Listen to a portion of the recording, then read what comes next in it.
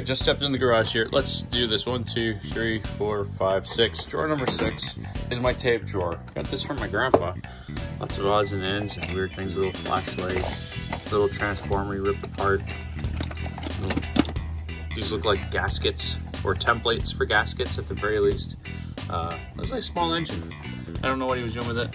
Thing of nails, old razor, some hinges, some broken bearings, you know, odds and ends kind of stuff in a nice little cigar box. I got all kinds of tape. What do I got?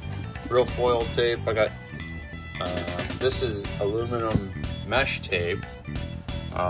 This is some grip tape, fiber tape, pinstriping tape, more fiber tape, drywall. This is regular drywall mesh tape. It's different than this one. This one's steel. Black duct tape, electrical tape, hockey tape, more smelly things. This magic wrap stuff for leaks, never used it. Junk, just fixed the leak. Galvanized steel wire, a couple extra things left over from electrical, some kits from wiring kits that I never ended up using. Come with something on a car, I can't remember what. And of course, you gotta have the smelly thing. What's in this drawer?